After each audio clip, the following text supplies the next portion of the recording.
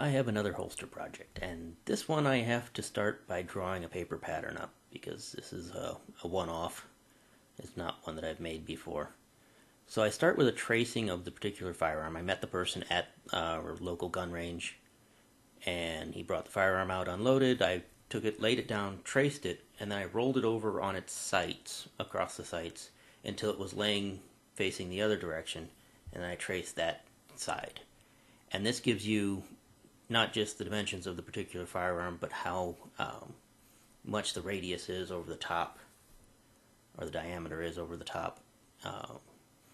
And then you just start drawing around it. And I draw usually about 3/4 of an inch out on one of the sides of the tracings. Sometimes on blockier automatics like Glocks, so you've got to go an inch out to get it to fit. But what's going to make this holster stand out is that it needs to have a thumb brake on it, which is what I'm trying to draw in this particular case right here. I'm using a small piece of spring steel that I use as a stiffener in there, and making sure I give it enough room all the way around it to be able to stitch later on. And then you just sort of start filling in. You can use the tracing as a guide of where you want to have it, like this. It covers the sights and it covers the trigger guard because this is a double action pistol. I always think it's really important to keep the trigger guard covered so somebody doesn't accidentally pull it with their finger on the trigger. But then this is the other side of the thumb brake. And basically what I'm doing is I'm going to measure it up, but I'm kind of tracing it out now. But it needs to be the thickness of the firearm plus whatever distance down from the thumb brake, the thumb side of the thumb brake, that the snap will be hiding kind of behind the firearm. And that'll tell you where your snap goes on it, basically. I don't ever really like doing these without being able to take the piece once I've got it pretty much cut out and going and trying it and seeing if it's going to fit, because sometimes thumb brakes can be a little bit finicky about getting exactly the right distances to get everything to fit nice and tight. On this particular pistol, since it is double action, it's not carried with the hammer down or with the hammer back. It's a little easier because you've got that space where the hammer can kind of catch it, and that gives you a little bit of leeway. But on some pistols like 1911s, it's very difficult to make a thumb brake that's going to actually hold it in the holster, because it just wants to slide down off of the back of it because it's usually carried cocked. But once I've got one side of the pattern drawn up and the thumb brake sort of on the other, I'll trim off the extras of the paper, fold it in half until the tracings of the pistol line up with each other, and then I'll use that side to trace the other side. So I have a mostly symmetrical pattern, again, except for the thumb brake is the only asymmetrical part of it.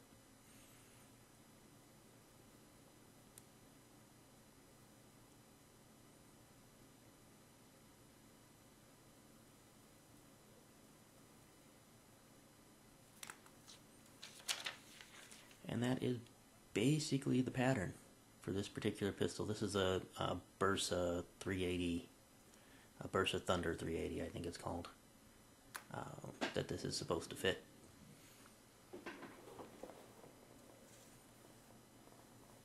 And I'll be ready to cut it out of the leather. Now, when you're cutting a piece out of leather on a holster, especially, I've noticed this is the case, you want to either be directly with the backbone of the hide or directly against the backbone of the hide. And what I mean by that is it needs to lay where the center line that's going to fold is either running parallel to the backbone or perpendicular to the backbone. If you kind of angle it in whatever just fits really nice on the piece of leather to try and use as little leather as possible, you're going to wind up with it wanting to twist on you as you put it together. And I've seen holsters, somebody made one for something larger, a mare leg, and it twisted 90 degrees over the length of the holster, and they had to remake it.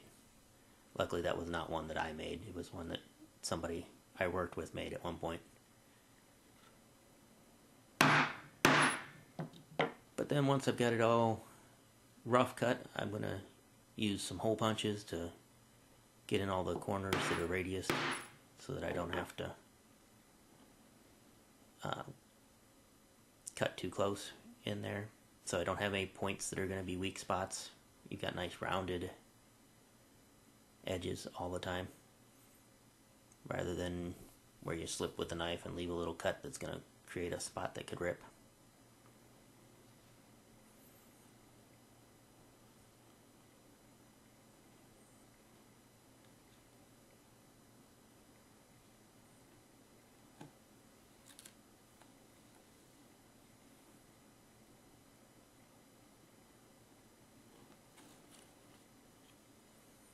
And I've got the pieces all cut out. I make sure that they sort of are going to fit together, right? Everything lines up well. The thumb brake sort of looks right.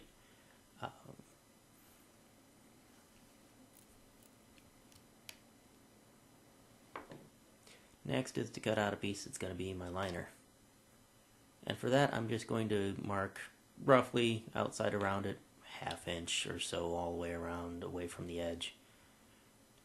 And just rough cut that, because I'll trim it after I get them glued together.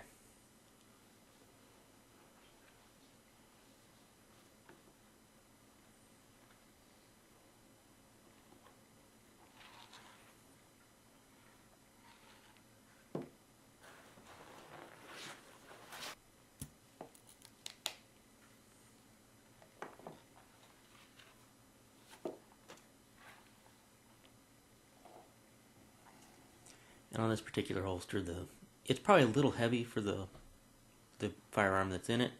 It's a fairly light little firearm, but I'm using 6 to 7 ounce leather on the outside, and then a piece of about 4 ounce on the inside. So that makes, a 10 to 12 ounce holster or so. So that could be probably a little heavy for this. That's more what you'd want for large automatics or Western style firearms, but this case, I think the guy wants it to be really nice and thick and heavy. Now I've got this piece that I've already got several of these cut out. I use them for making the belt loops, and you can stitch just 2 sides of it, and then the belt can go through the slots that are cut, or it can go underneath the whole thing, going the other direction, going 90 degrees to it. So this holster could be worn either horizontal on the belt as a small of the back, or as a strong side vertical holster.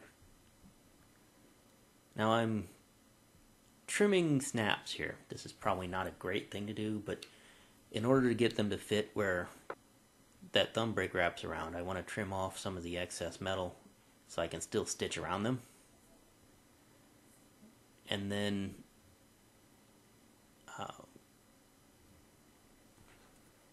they don't really get in the way of the machine and cause trouble. And you could make your thumb brake bigger, make it wider, but there's problems with that. Either it gets to be too wide to fit where it needs to go on the firearm, or you have to have an end that's bigger than the part of leather going up to it. You have to have it bulge out around the snap. And then that catches when you try to draw. It will catch on the hammer.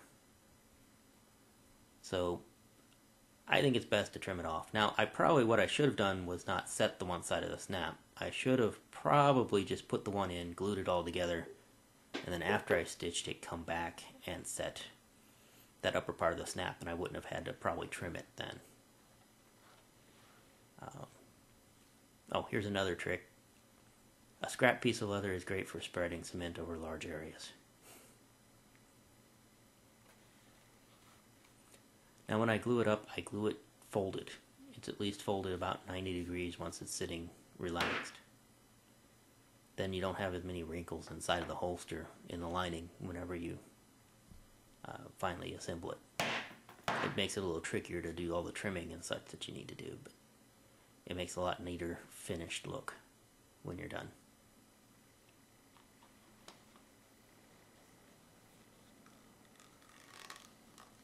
And we got our pieces trimmed up. Now the part where the thumb brake is going to be is not actually glued together yet. That'll be something later. I went and took it to the local gun shop and range and made sure it was going to fit between this point and the previous, and I decided I wanted to put a little bit of a spacer in there to give it a little bit more room. It was probably going to fit, but it would have been a little tight. So I'm cutting a piece out of about 8-ounce leather. That's just going to be a spacer and give it a little extra room around the trigger guard, so that it all fits in just a little nicer.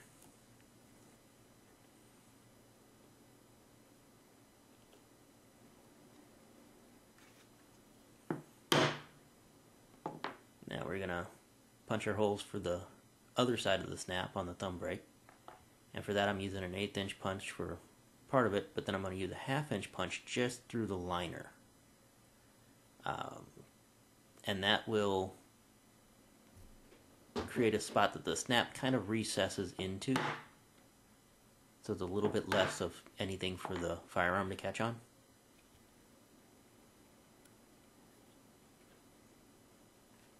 And it also makes the snaps set a lot better if they don't have to go through quite as much material.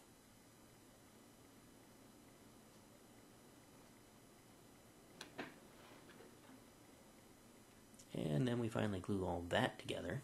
Make sure the holes line up.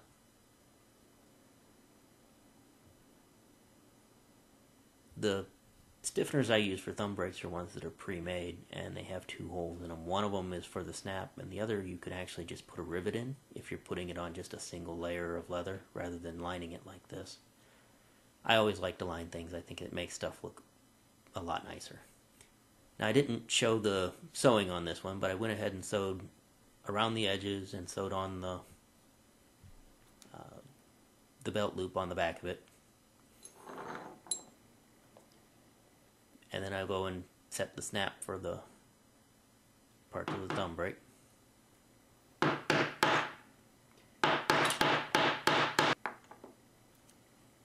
And make sure that it all works and doesn't come flying apart as soon as you unsnap it the first time. Usually you can tell if you got a good set on a snap or not, but there's sometimes I look at it and go, nope, that's not going to work. There's other times that I know it is, but I still test it just because. Now when I stitched it, it stretched the lining just a little bit, so I've got to do a little bit of trimming. And I'm going to go back and do my edge beveling and get it all cleaned up on the places where it's already stitched, which the toe of the holster is going to be open, so it's been stitched around there, and then the top of the holster. And then it's ready for actually gluing it all up.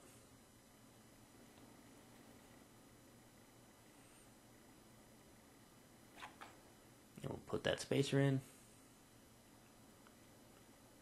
A little bit of figuring out which way it goes before we stick it together.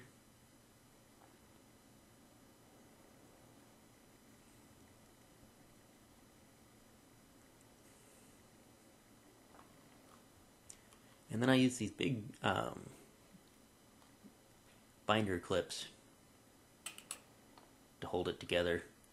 You only want to do that on dry leather or on leather that you've got dyed black. If a piece of leather is wet and it's still a natural color, these will leave dark marks on it from the iron reacting with the tannins in the leather. But on black it doesn't matter. And somewhere in there I went down and sewed it all together